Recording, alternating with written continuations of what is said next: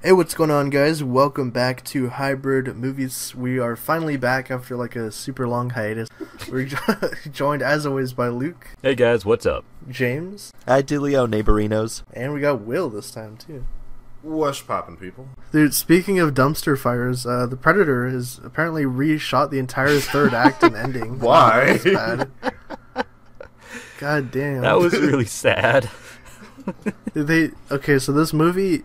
So we had heard about reshoots. I think we talked about the reshoots actually a couple episodes ago. They confirmed they were new scenes, but we didn't know where these new scenes would be placed. Are they going to be like spread throughout? Did they try and beef up characters?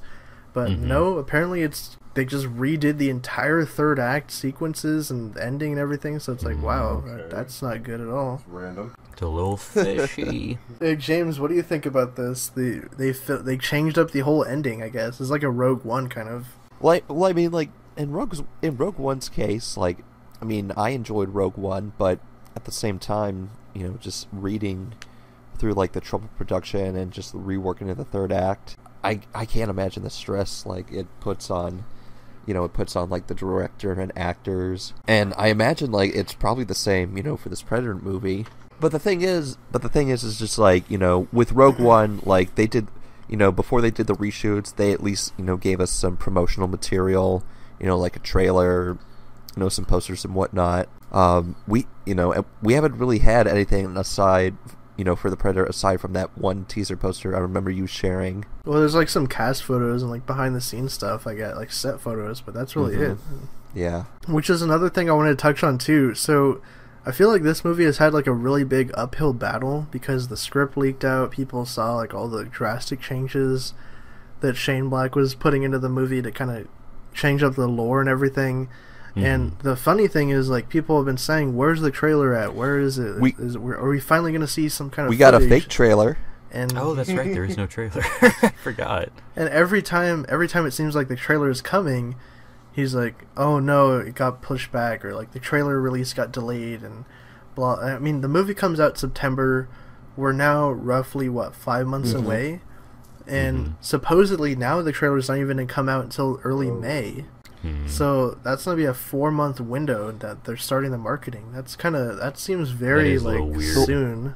Well, that's similar to what Solo's been doing. Yeah, that's also another really troubled production. Yeah, well, what I was gonna say is like it seems like they're trying to like hide the movie or something almost. Like, so Shane, somebody asked him on Twitter. They're like, "Hey, what's going on? There's been a bunch of rumors that there's like trouble with the movie and stuff." And he's like, "Oh, don't worry, we're gonna have a trailer out in mid-April in like 2 weeks. Be on the lookout." And then he comes out like a couple days later after everyone's made a video about it. He comes out like 2 days later and is like, he literally says, "Whoops," not... he says, he's like, "Whoops, that trailer's only for CinemaCon people. It'll be online at some point after that." And it's like, ew. Not even to clarify, but whoops, sorry. Whoopsie. Yeah, so... Mistakes were made. Man, I really want to like support this movie and everything. I want it to do good because obviously I'm a fan of the franchise. I want to see more movies. I want to see more stuff happen. But at the same time, it's like this movie has had a lot of negative press surrounding it. It's weird because so Alien Covenant ended up being a movie that people didn't like, but it had this very much like hype factor around it. Like people wanted to see it. Like the trailers did pretty good and everything. Like it had that momentum behind it.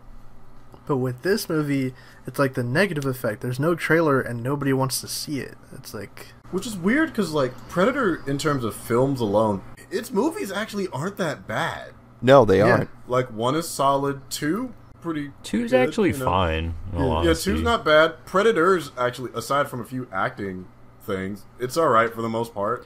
Like there's been nothing that's been downright offensive. Yeah, there's nothing, like, horrible in this franchise. Even AVP Requiem, the garbage dumpster that is, like, Predator in it is okay.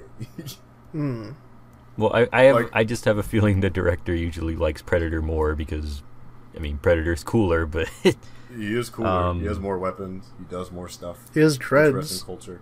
Yeah, he has dreads. That's what I was getting at. Predator has dreads. Automatic Alien plus does 10 not. To coolness, dreadlocks. Yeah, I don't know. It's kind of with Will's thing. Like Predator, I would imagine something like that would be getting the most hype, because Predator is like this.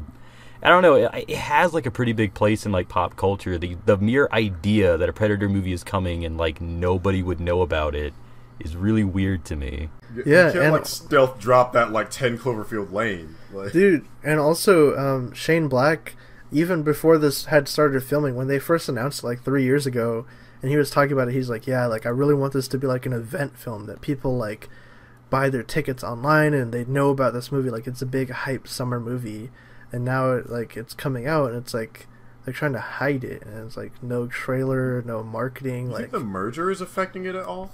I can't imagine so, because this has been happening before that was announced. Nah, I don't think so. But... I think it's the result of like it being so like different though. Like I was saying, it's very much like changing a lot of things that people like, the conventions people expect from a Predator movie.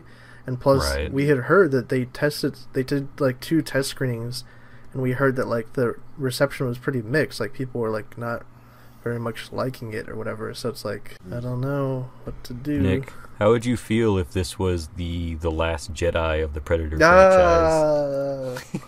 Those are subverts your expectations. I thought we were done with this.